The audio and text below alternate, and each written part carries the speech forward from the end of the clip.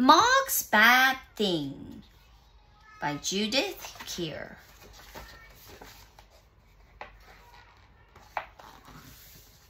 One day, Mog was coming home to her garden. She had been on a mouse hunt all night and she was very tired. Mog thought, I need a big sleep.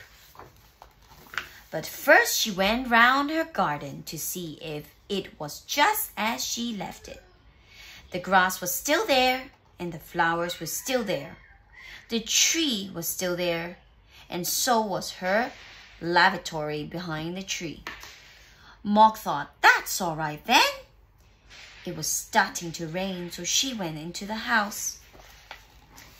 Mr. Buns from the pet shop was there with Mr. Thomas. He said, Hello, Mog.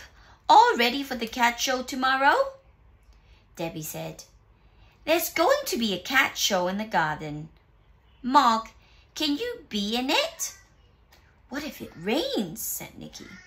All the cats will get wet. No, said Mr. Buns, because I'm going to put up a big tent and the cat show will be inside. Debbie said, Perhaps Mog will win a prize.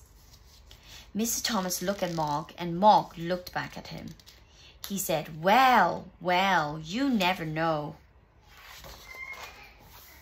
Mog had breakfast and went to have a big sleep. It was very big sleep, and it was so big that she only woke up after everyone else has gone to bed. Mog thought, now for another mouse hunt.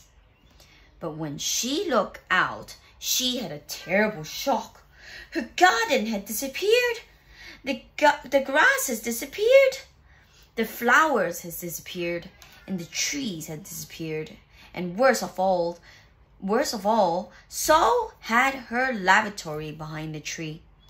Instead, there in the dark was a big white flappy floppy thing. The flappy floppy moved in the wind and it went flap, flap, flap, and it went flap, flap, flap with a loud flappy noise. Mog thought, I better run. Then she thought, but I want my lavatory. Suddenly, the flappy floppy thing flapped right at her.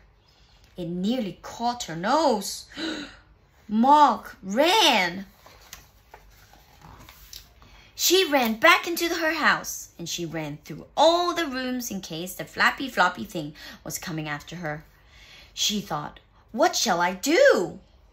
What shall I do? And then Mog did a bad thing. She did not mean to do it, but she did it. She did it in Mr. Thomas' chair. What did she do? She hid under the sofa when the flappy floppy thing couldn't get her, and she was too upset to think any more, so she went back to sleep. She woke up in the morning to great noise. It was shouting noise, and Mr. Thomas was doing the shouting. He shouted, Look what the horrible cat's done to my chair. Where is that horrible cat? Just wait till I find her. Mog did not want Mr. Thomas to find her. When no one was looking, she ran out from under the sofa and ran out of the room and to the very top of the house. She thought no one would ever find me here. I'll stay here forever and ever and I'll never go downstairs again. She was very, very sad. But downstairs, they were all too busy to think about Mog. Mr. Buns had come to get ready for the cat show, and he fixed a hole in the tent where rain was coming through. Then he put out a table for the cat to sit on, and the chairs for the cat's people. Debbie said, It's time, Mog, get ready too. Where is she? No one had ever seen her. No one had seen her. They all shouted, Mog, where are you, Mog? Mr. Thomas said, Oh dear, here comes the first cat for the show.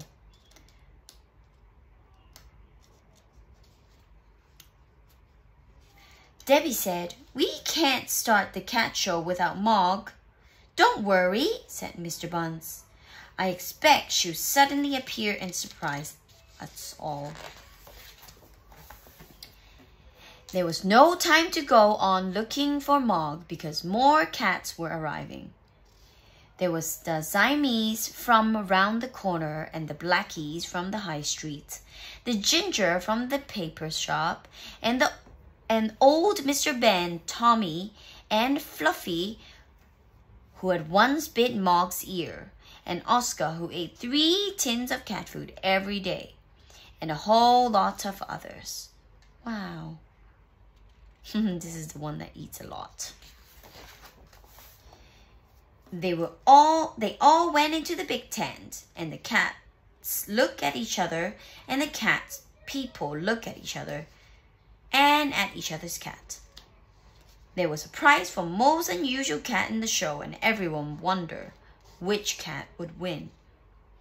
A lot of people thought Fluffy was unusual. He's only unusual as an ear biter, said Nicky.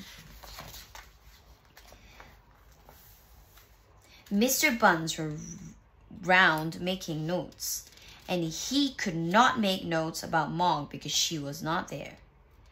Wherever can she be? Said Debbie.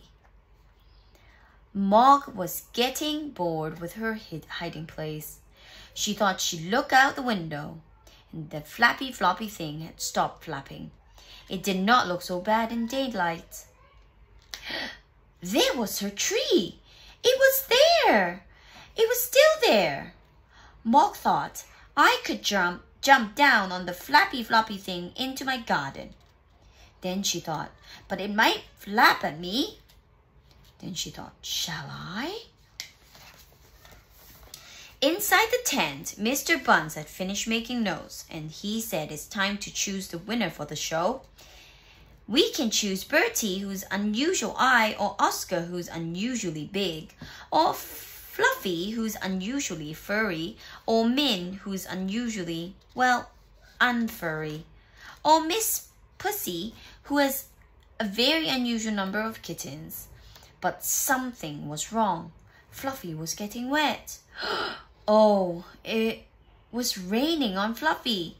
It was raining inside the tent. Oh dear, said Mr. Buns. It's another hole in the roof. The rain will come through. Uh-oh. But then something more than rain came through. It was something furry, and it was something stripy. Nicky shouted, Who is it? It's Mog! Well, I never, said Mr. Buns.